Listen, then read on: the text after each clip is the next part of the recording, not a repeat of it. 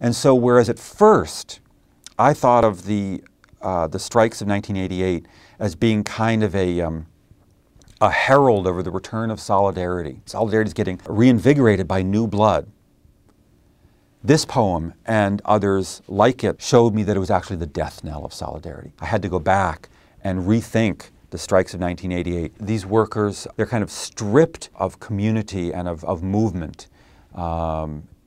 They're isolated, they don't have the kind of support, and they don't think of themselves as having the kind of support that they once clearly had in 1980.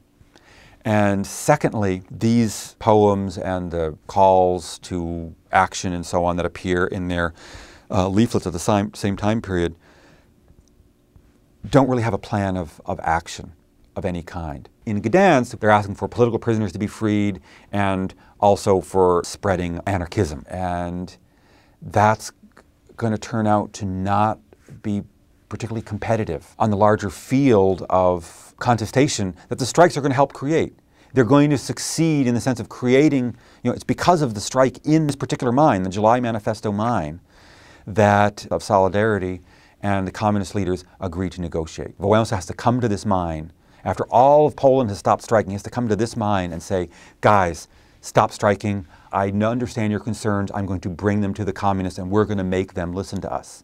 And they very reluctantly agree to stop striking. As if they bring solidarity to the finish line, but they collapse at falling over in their hand, just touching the finish line of a marathon, let's say. But then that's it, and others go on ahead without them, and the workers are really left behind. And I really did not understand that until I spent a week in Jastrzębie talking to workers and understanding their experiences.